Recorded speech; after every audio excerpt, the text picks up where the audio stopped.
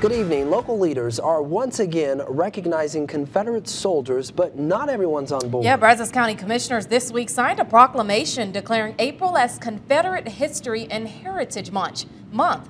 They say it's important to recognize Confederate soldiers who gave their lives in the line of duty. Yeah, but one opponent says it's taken a step backwards. Ian Smith has both sides.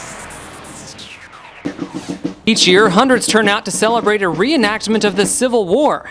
And for many, a big part of the event is support of the Confederate soldiers, many with local ties. Brazos County had a good many people who fought in the Civil War. Probably some maybe that fought for the North maybe, and I know there were a lot that fought in the South. That's why on Tuesday, the Brazos County Commissioners signed a proclamation naming April as Confederate History and Heritage Month. My first reaction is how unfortunate in 2016. It's something Professor Gwendolyn Webb-Hassan can't support. The first thing that comes to her mind is slavery. For us to want to celebrate a horrible atrocity in our history as it relates to the Civil War and slavery, and to sometimes do that through the celebration of Confederate History Month, I just think that that's a sad testimony to 2016. The proclamation does, however, speak out against slavery. Slavery was certainly a bad reason to fight a war over him, but that wasn't the only reason, and we condemn slavery in the resolution.